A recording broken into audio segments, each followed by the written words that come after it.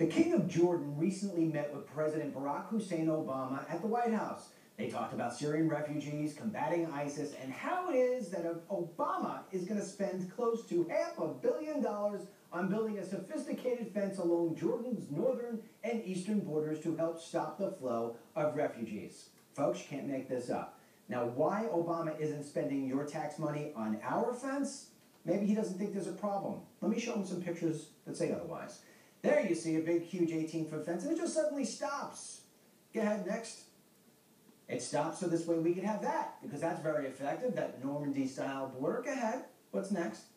Then, of course, we have the very dangerous chicken wire, which just says, do not come over into the U.S. What do we have next? Yes, more of the Normandy-style fencing, because you can't jump over that, right? What's next? Yeah, then the Normandy-style fence actually broken down. So this way we can make it really super easy. We don't want anybody hurting their ankles. Then, of course, we have signs throughout some of our parks saying smuggling and illegal immigration may be encountered in this area. That's 100 miles up from the border.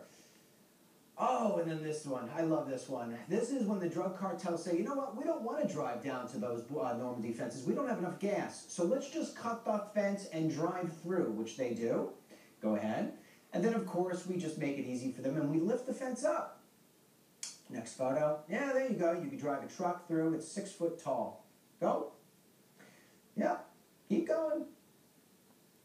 Yeah.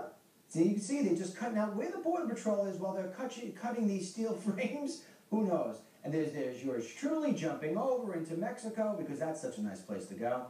Next. Oh, then, of course, in Texas, this is my favorite. In case you come over that fence and you need a little help, we're going to help you out. Just press the red button. And it doesn't matter if you're English, Spanish, or, of course, Chinese. How they're coming through the Mexican border, who knows? Go ahead.